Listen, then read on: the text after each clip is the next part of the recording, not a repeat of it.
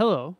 In this video, I'll explain how to break an application down into isolated, tested, and documented modules, and then assemble them via the observer pattern. We'll use the JavaScriptMVC 3.3 implementation of Rebecca Murphy's Srchr app. Srchr lets us search various APIs,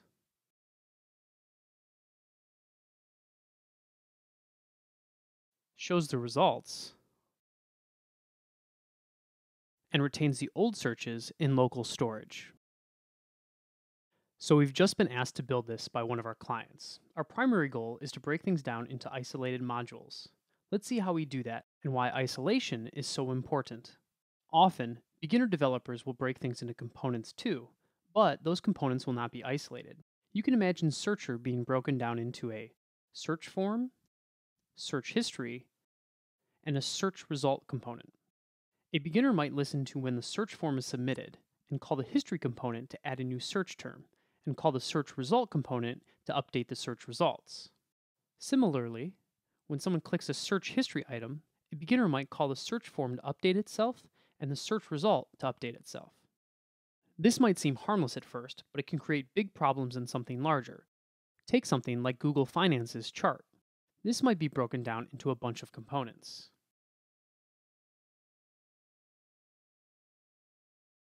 If we draw out the relationships between each component,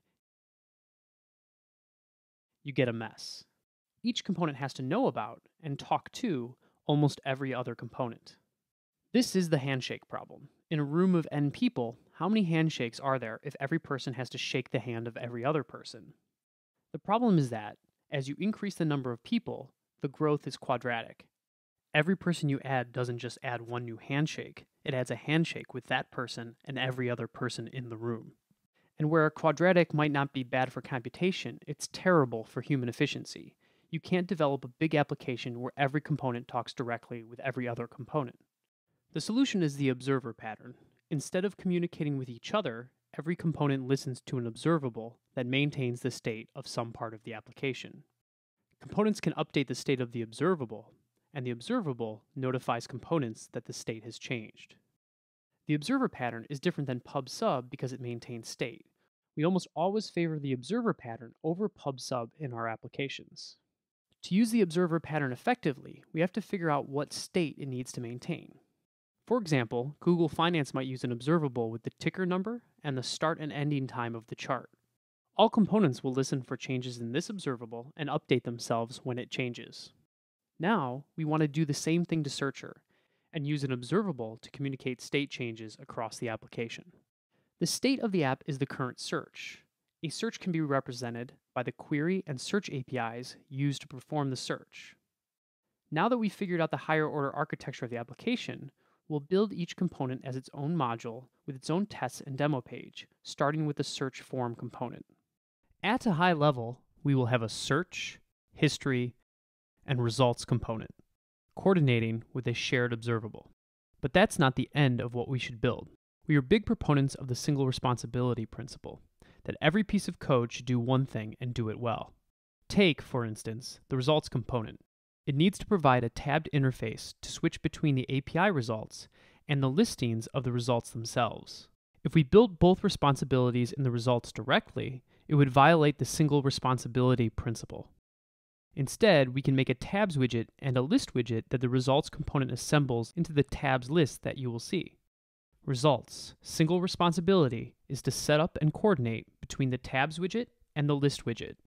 For the search component, we will pull out an independent placeholder component.